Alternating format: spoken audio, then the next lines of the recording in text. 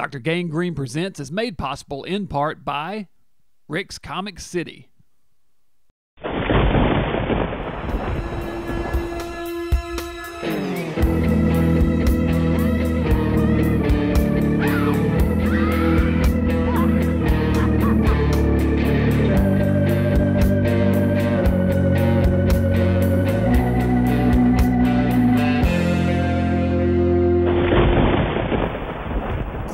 Welcome into Shackle Island. Come in out of the weather and have a seat here. Sorry about all the rain, but you know, it always rains here on Shackle Island, so that's kind of to be expected.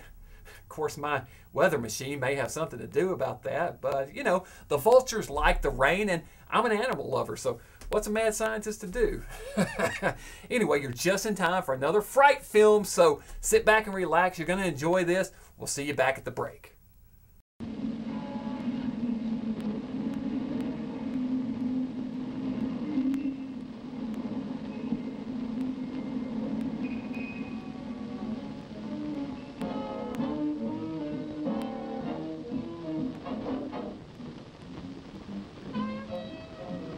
Good morning, Professor Lyman.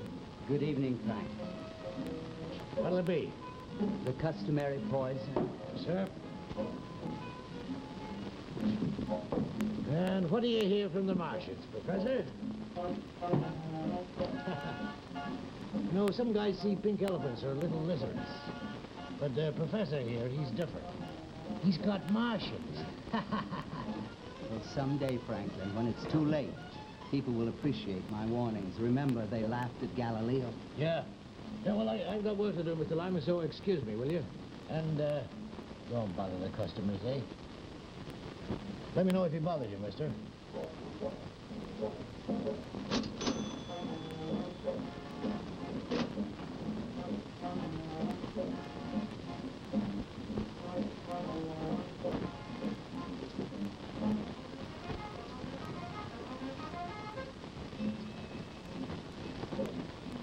Don't look now. Look at what? You see him? Sure I saw him. He is one of them. He's been following me all day. Now the trick is to jump the gun on them with absolute convincing proof. Did you see how nonchalantly he walked by just then carrying his drink? He'd have fooled anybody, don't you agree? Oh, definitely. I knew that you were sensitive the first minute I saw you. You're a press photographer, aren't you? How'd you know that? I've been following you all morning. You what? Yes. Same again, gents?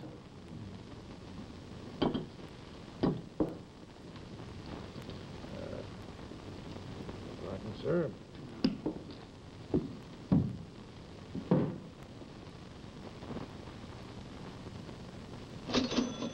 I first noticed you on the subway. I saw how you were watching everybody, particularly their foreheads, like a cat. Well, speaking of cats, by the way, did you know that they can see them too? Only they pretend that they can't. Because I have a theory that before they came to Earth, the cats ruled. Who are they? Well, the Martians, of course. Martians? Like an Orson Welles? Yes, I suspected from the first moment I saw you that you were aware of them too. Look, I'm a photographer. Faces are my business. I watch everybody. Well, I could be wrong, of course. I've tried to persuade so many people, and all they do is laugh at me. Professor Spitzer, that is the astrophysics man. Now, he had an article in last week's Time in which he said that assuming that there was life on Mars and assuming that they were way ahead of us and could come to Earth, nobody would believe the few people who did see them. Unless, of course, there was absolute definite proof. All around us, you say? All around. Him? Shh. They rule the world. They have conquered us, and they're so clever that we don't even know it. Wait, they follow us, they even marry us. Now, you take bathtubs, for instance. Okay, take bathtubs. Nobody in their right mind would say that bathtubs are comfortable for us humans, but for Martians, they're fine.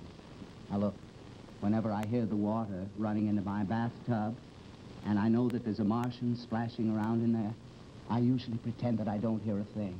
Oh, it's a smart move. Well, they hypnotize us, you know. Oh, you don't say. It accounts for so many, many things. Now, why does a criminal confess? Isn't that the most illogical thing in the world? And yet he does it. Nothing makes any sense. See, you're serious about all this, aren't you? And why is my wife so illogical about money? Martians? Precisely. You know, just last week, I realized suddenly that my bed was too short for me, and I wanted to buy a long one. Did I? Oh, no. Why?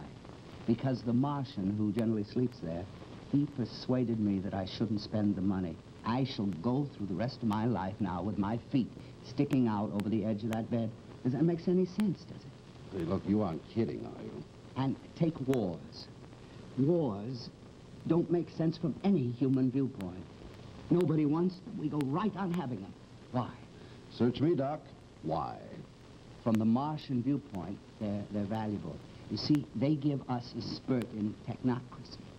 And the Martians use our developments for their own purposes. You figured this out all by yourself, huh, Doc? All by myself. Okay, Doc, I get the picture. Now, look, why don't you take your drink and get down there and sit all by yourself? And you know how I tell? No. It's the third eye. Would you say that again? It's a third eye. There's a third eye right here, middle of the forehead. It's invisible most of the time.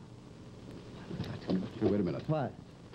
If it's invisible, Doc, how can you see it? There's a special prescription for infrared light. My physician gave it to me about a year ago for a most unusual eye condition. That was when I saw them for the first time, and I concluded that the third eye is only visible in infrared light. Now, I want to give this secret to the world, but nobody will believe me unless you... Yeah, sure, Doc. Go on. Well, I must warn the world, and the question is, how far will I get? That's a good question. You see, not even the Martians believe me. Oh, if they did, I'd be a dead duck by now, wouldn't I? Now, I had hoped that... No. I suppose that your Martian has hypnotized you just like all the rest. You won't believe it. Did you say my Martian? Please. Now, I may be just a tiny bit drunk, but my logic is absolutely unimpaired. 2 and 2 equals 2 and 2. Either you know about the Martians or you don't. If you do know, why do you give me this my Martian routine? My Martian knows you have a Martian. I know you have a Martian. The only question is, do you know it? Will you think hard? Will you? No, I don't have one. Why? You're very nervous, aren't you? Yes. You're very nervous, aren't you? Of course you have a Martian. Everybody has one following him around, watching him, giving him... What would I be doing with a Martian? You're out of your... Was it, Look, I must go. Not just yet, Doc. What? Is anybody watching us? Listen, when you started talking, I figured you were loony as a bedbug. Maybe you are. But this third eye business interests me. Sit down. No, I'm... Come on, sit down.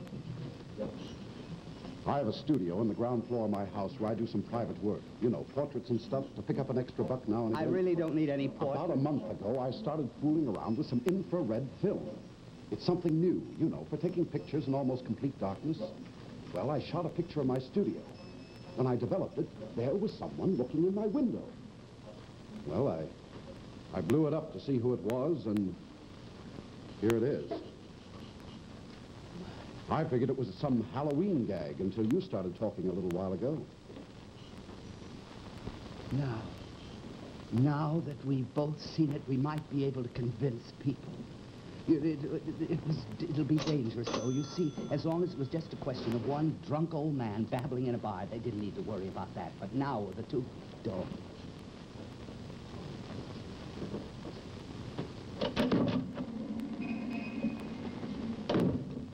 You take this photograph for safekeeping. To the negative. Well, Come to my studio about 8 o'clock tonight. We'll figure out how to proceed. Can you be there? My wife? Well, tell her you have to visit a sick friend. Tell her anything but be there.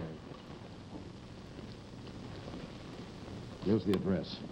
Well, You better go out the back way. So long, Professor.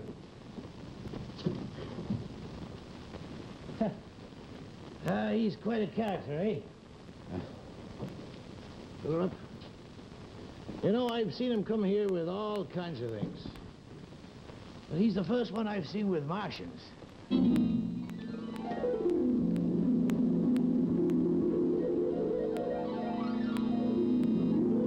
Hope you guys aren't finding tonight's fright film quite too frightening, because it's nowhere near as scary as what's coming up next. Close your eyes now. Here come the commercials. What is the name of the guy who sees aliens in tonight's episode? Answer after these messages. Summertime's here and everyone likes to get outside and enjoy the outdoors. But to keep the environment a safe, clean place, we need everyone's help. Cigarette litter is a fire hazard, environmental danger, and litter nuisance. Filters on a cigarette take years to decompose and can threaten aquatic life and water supplies. Take a second to properly dispose of cigarette butts in an ashtray or approved receptacle. Remember, considerate smokers don't litter. Don't be a bonehead. Dispose of those butts properly. And remember to go green with Dr. Gangrene. So do you recognize the guy who sees aliens in tonight's episode? Why, that's none other than Burgess Meredith. Welcome back to tonight's scary movie here on Dr. Gangrene Presents. You know, the lawyers visited me the other day. They were worried that my show was too scary. Seems the network executives were worried that one of you viewers would die of fright, so they wanted me to take out extra insurance. Well, I convinced them that my show wasn't really that scary. I mean, after all, Rosie O'Donnell's been allowed to have a show back on TV. Now that's scary.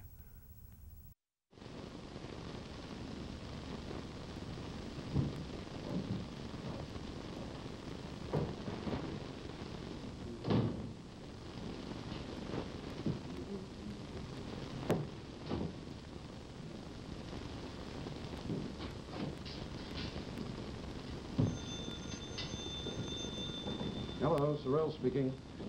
Hello, Mr. Srell. This is Professor Lyman. Well? I had a difficult time. My wife is a most suspicious woman, but I managed to sneak out. Good. Where are you? I'm in a drugstore near your corner. Now, you listen to me. Do you remember the one who was snooping around the bar? Yeah. He's been following me ever since I left the house. I think I managed to give him the slip, but I'll stay here a few minutes to make certain. You have the negative? Yes. Oh, good. But we must be careful. We must be careful. When I get there, will you let me in quickly? Right. Good. I'll be over in a minute. Goodbye. Goodbye. I'll be waiting.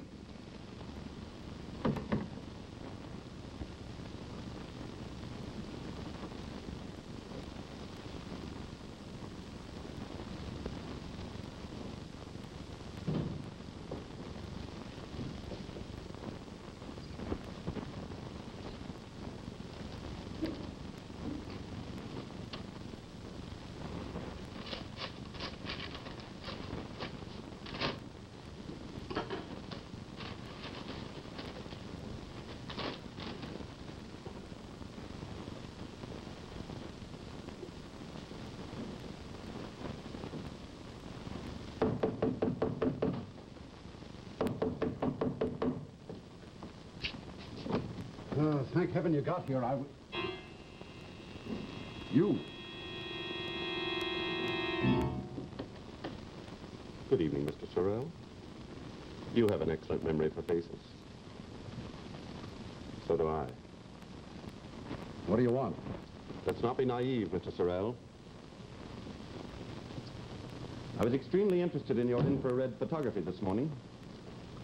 I don't know what you're talking about.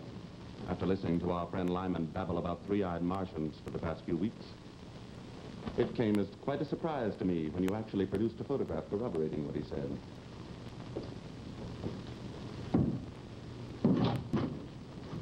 Naturally, it was most important that I verify the photograph and the technique. You're crazy. You're mistaken, Mr. Sorrell. It's our friend Lyman who's crazy. At least I hope to prove he is. You will get the photograph for me, please. And the negative. Who are you? Our friend Lyman has been acting most peculiarly lately. His wife has become concerned. She's thinking of having him legally committed to an institution. What's all this got to do with you? I, too, am most anxious that Lyman be committed. I've been following him for some weeks. So, naturally, Mr. Sorrell, following him, I observed him. So you see, that's my job. I want to make sure that Lyman is committed as insane, so that Mrs. Lyman is free to pursue the kind of life that she chooses to lead. So naturally, when you come along and verify all the things that he's been saying, I am most concerned.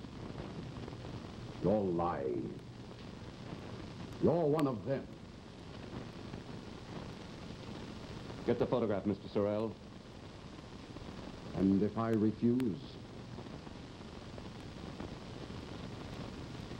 You will not refuse. Very well.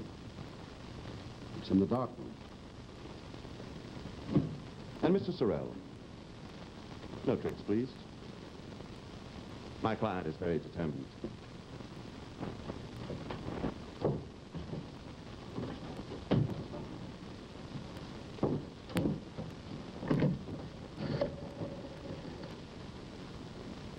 Operator. Hello, operator. Get me the police. Hello. Hello, operator.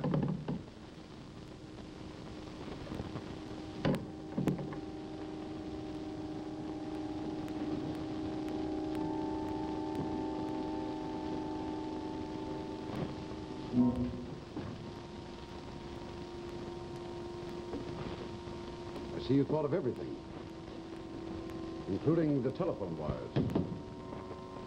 Here's the negative. It was taken with infrared film using a combination of filters known only to me. I used this camera using ordinary technique, like this. Here. Here.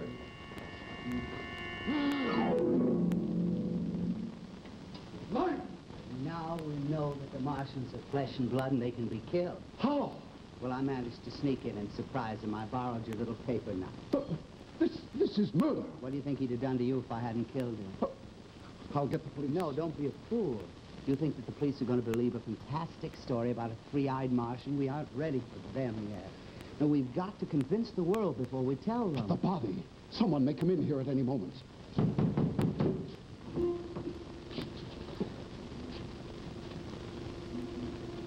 You pretend that you're taking his portrait. You see, I'll be in the basement. I can't. Well, you must.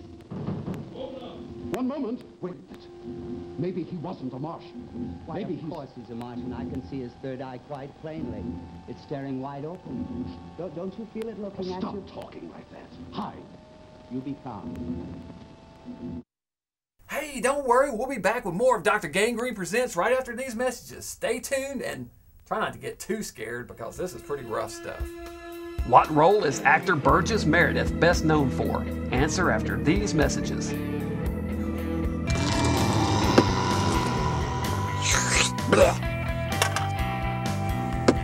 Hey, what do you think you're doing? Did you know that recycling just one soda can power a television for up to 3 hours? Not to mention that aluminum can be recycled an unlimited number of times. Always be sure to place your cans in a recyclable container. Remember, you can make a difference.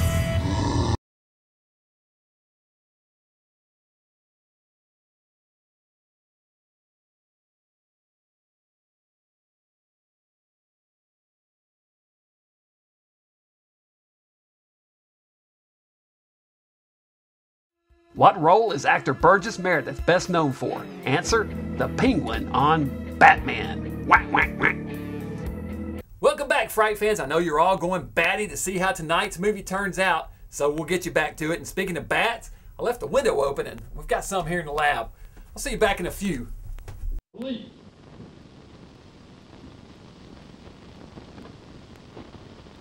Oh, Mr. Sorrell? Hello, officer. I'm terribly sorry to have kept you waiting, but I was doing a portrait. Oh, well, I'm sorry to bother you, sir, but the telephone operator phoned precinct. She said she got a call from your number. Sounded like you needed help. No, everything's perfectly all right, really. Thanks very much for coming anyway. Well, I just wanted to make sure. Mind if I look around? Well, I'm pretty interested in photography. I noticed your rig in here. Yeah, that's a beauty, all right. Uh-huh. Boy, I wish I could afford one like that, but I guess not on my salary, huh? Well, Mr. Sorrell, I see you're busy, so I'll just take off. I'm sorry to have bothered you, sir, but you know how these things are. Oh, watch the birdie. Good night, Mr. Sorrell. good night, officer.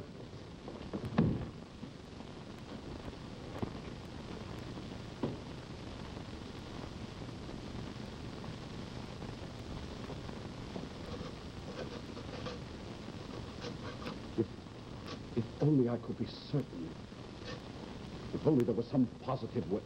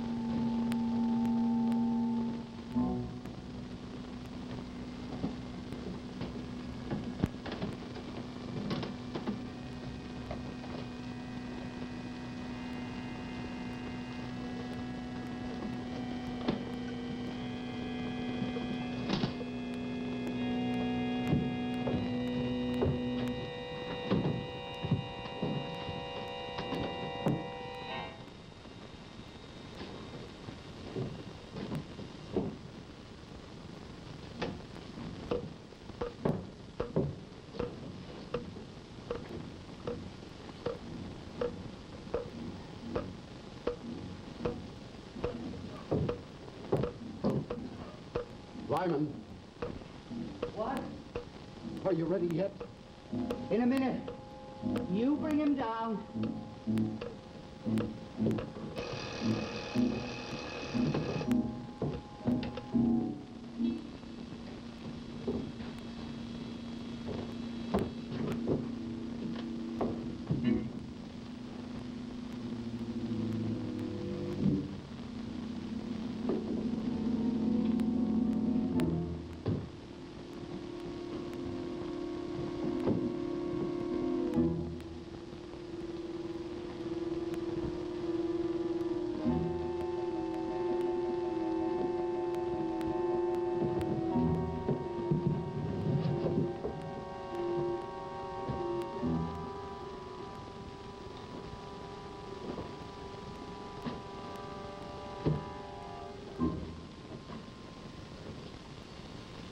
Oh, Mother in heaven.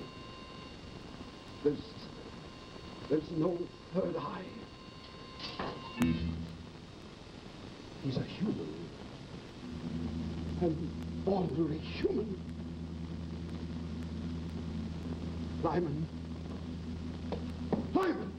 I'm ready for you. Lyman, we've made a mistake.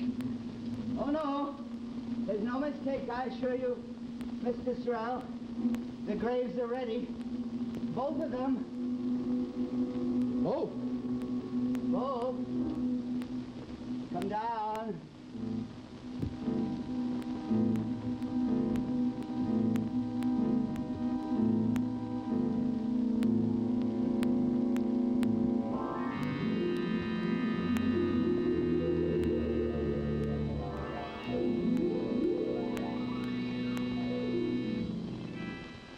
Hey, welcome back, Fright fans. Hope you enjoyed that movie. I got all those bats out of here, but a couple of the little buggers took a bite out of me. Oh, I'm feeling a little thirsty all of a sudden. A little tomato juice, maybe. We'll see you guys here next week for another scary movie. O positive, maybe?